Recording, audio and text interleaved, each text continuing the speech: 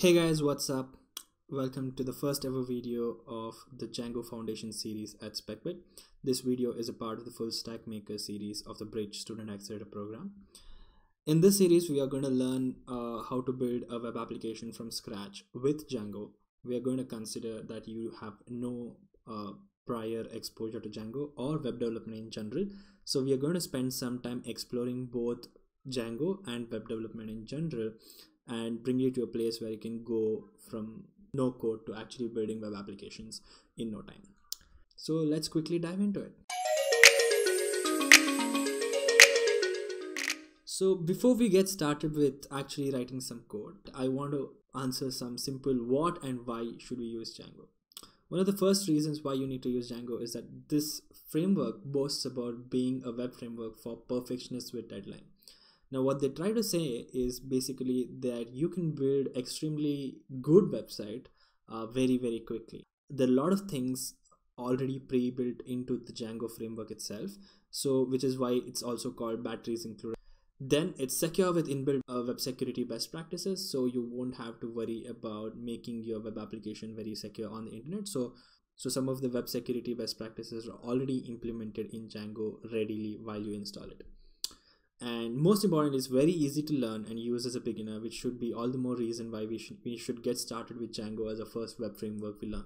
Also, just as a footnote, you have to know that what are some other popular Python alternatives to Django. So I'm just going to give you the names and leave you to explore them yourself. So the three most popular ones are Flask, Tornado, and Pyramid, and all three of them are other Python frameworks. And I'm not discussing the frameworks in other languages at this point of time, but you can feel free to Google and dig deeper into those topics. And let's also look at what are companies that use Django so that we have no doubts as to why we should actually pick Django as our framework of choice, and actually kind of reassure us that Django is not actually a bad choice, especially because there are a ton of other options out there in the market. So the first company that is the most popular and everybody recognizes is Instagram. Instagram's backend is built in Django in Symfony with some other tools that lets it scale exceedingly well to close to 1 billion plus users. So that should actually kind of prove you that Django is extremely scalable. Then you have Discuss, which is a comments platform for a content management system. So you can simply plug Discuss comments into your blog or any platform that you have. Bitbucket uses Django, Dropbox, Spotify, Mozilla, Eventbrite, and of course, SpecBit's entire platform itself is built with Django in the backend.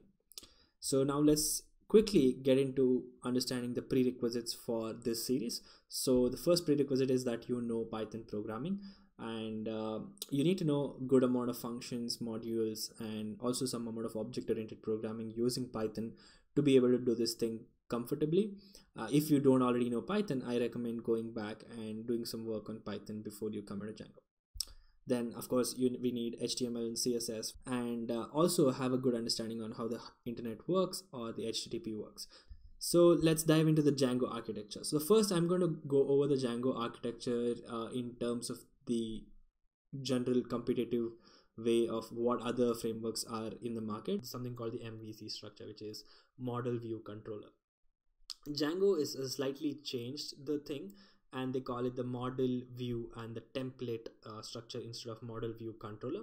So let me just quickly explain what this is. So we call one of the most important parts of Django architecture as a model, and model essentially defines what and how data is stored or accessed in the database. So the three important parts of any web framework is what the user sees, who decides what the user sees, and where the data is stored, whatever the user is entering, or etc.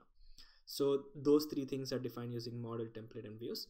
And model is everything to do with data, template is whatever the user sees on the screen, and view is what controls what goes into the template essentially, right? So this should give you a high level overview as to what model, template, view is.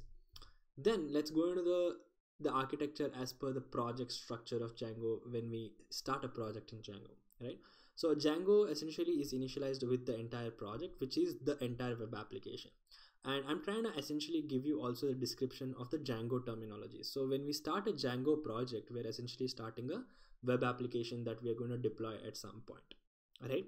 And Django has this weird way of organizing things. So if you have a module of functionalities, you call them apps inside the project. So if you can club together a bunch of functionalities and you call them apps, and you can have as many apps as you like inside a given project.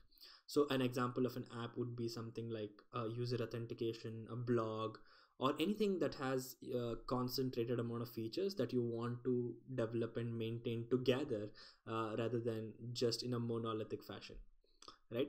So that is what we have. The first, inside the project we have a couple of apps. Then we have project configuration folder, which contains a bunch of files that defines how the project will behave, how it gets deployed, and stuff like that.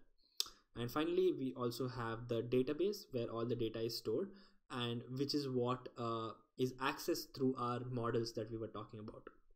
So now, like, let's quickly look at some of the files. So the project configuration essentially is consisting of three files: settings, urls, and wsgi.py. Settings, as the name suggests, holds all the settings for the entire project.